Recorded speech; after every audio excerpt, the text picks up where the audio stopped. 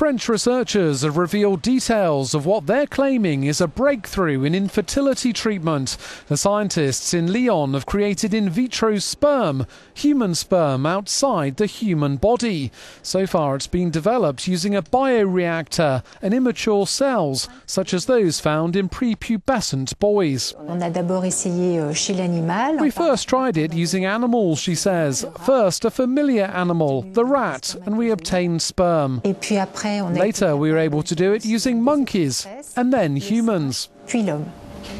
It's hoped the development could eventually help thousands of infertile men. Cancer sufferers could also benefit in the future, according to the researchers.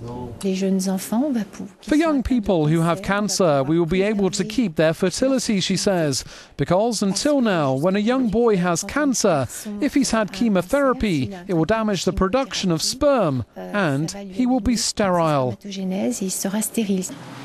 The research has been carried out by a French startup company working with a government laboratory. They've revealed more details after securing a patent. There's still a long way to go before the findings are translated into medical use. The technology must now be clinically tested.